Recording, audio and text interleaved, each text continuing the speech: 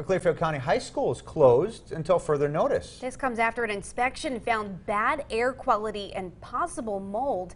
Allison Gens tells us what they're doing about it. DuBois Area High School is closed for cleaning after concerns over air quality. According to the school's website, mold was found in at least 3 classrooms Friday. Those rooms were cleaned over the weekend, but after another inspection, mold spores were still found in the rooms. The superintendent says the issues were caused by the high amount of rain and humidity. An environmental consultant has inspected the entire building and a professional cleaning crew will be in. After the school is cleaned, it will be inspected again. Tests didn't find any problems in the gym, so the volleyball game tonight will go on as planned.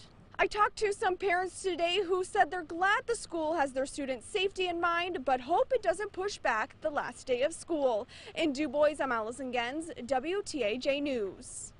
And the wet weather's also